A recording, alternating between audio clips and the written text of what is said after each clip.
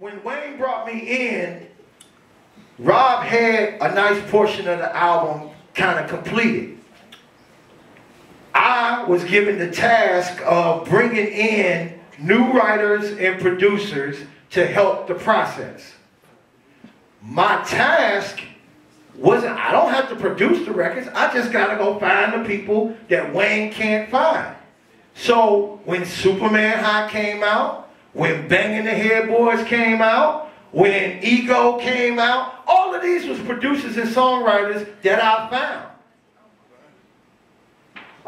When we got a Grammy nomination, Wayne called me personally. We got a Grammy nomination for Untitled.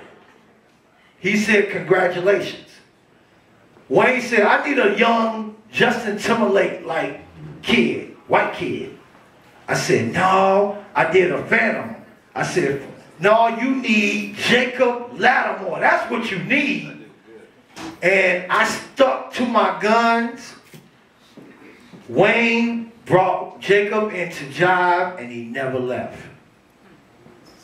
And so that created a brand for me to be able to be looked at. So when they brought me, and then I'm gonna tell y'all one last thing. When I lived here in Chicago, I worked at A&M Records.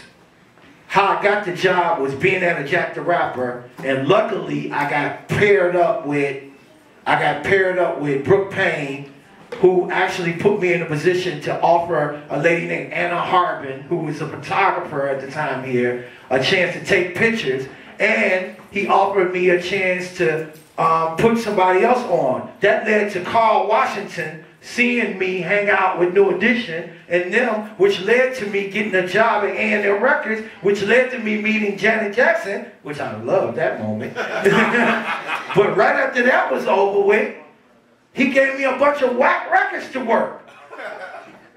My first record he gave me was an artist named Overweight Pooch.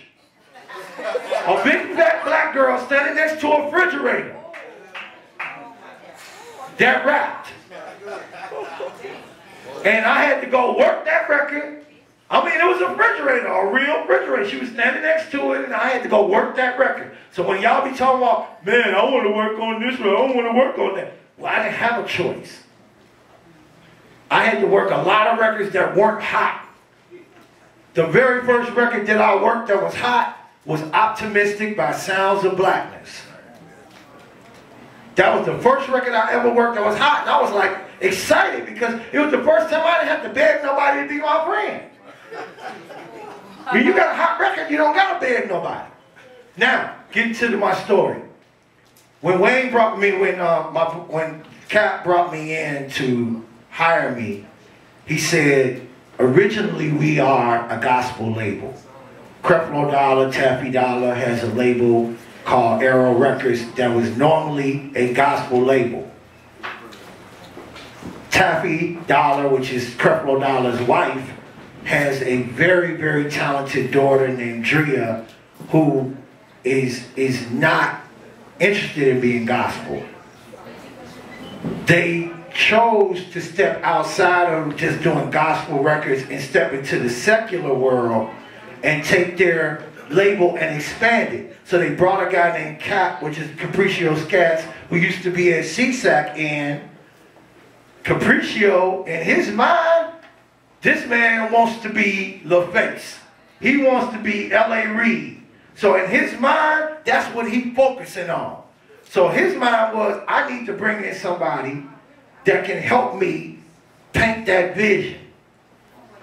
I was brought in, and the very first project that I was asked to work was Ann Nesby. Ann Nesby is the same lady who looked out for me as a young promoter here in Chicago with Sounds of Blackness, her and Gary Hines. So when I'm sitting there and God says, I'm giving this lady to you now to take care of her because she looked out for you back then, I'm like, yeah, I'm in. I'm in. He said, well, after this, you know, you're going to get to work on Kim Burrell next. I said, yeah, but I want to work on Ann Nesby because that's somebody who looked out for me at one point in time when I wasn't on. That's how it works.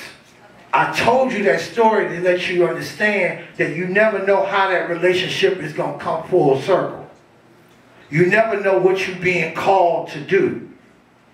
A lot of people hear Arrow Records, all they know is Arrow Records is a gospel label. But they know me to be different. My brand is different. So now I'm getting an opportunity to take Arrow Records into a whole nother arena. No, we're not going to be doing hardcore rap. No, we're not going to be cussing out people on our records, degrading women on our records. No, we're not going to be, but we're going to put out, because really, you know, at the end of the day, what all that is this is how we look at it, just so y'all understand.